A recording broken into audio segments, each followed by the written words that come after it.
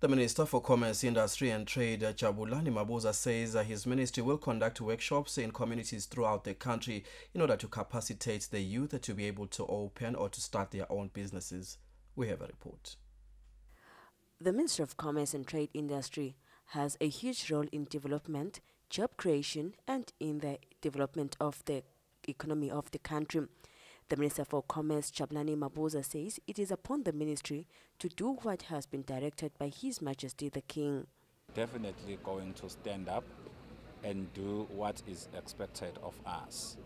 We are a ministry for the business sector, and His Majesty mentioned about the agreements, the EPA agreements that have been signed already.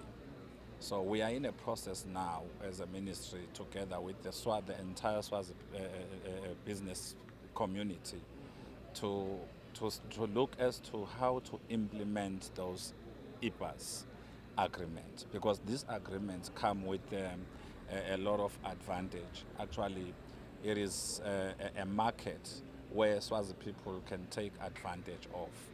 So we are grateful that His Majesty mentioned that, and we encourage Swazi business people to take advantage of that opportunity. It means in the EU, the market is now opened. We can sell maybe to the SADC region, but we can as well sell to European Union. You can sell everywhere in the country. So ours is just to encourage, and if people are not aware exactly as to how to do it, the ministry is available to show them and to guide them as to how do you do it, so that whatever products that you are doing in the country, at least you can sell them to the EU markets. We believe that there are so much high benefits.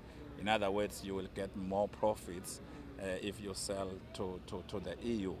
So, and we also believe, like His Majesty has mentioned, that even the Brexit discussion will not affect anything, especially when we come to business.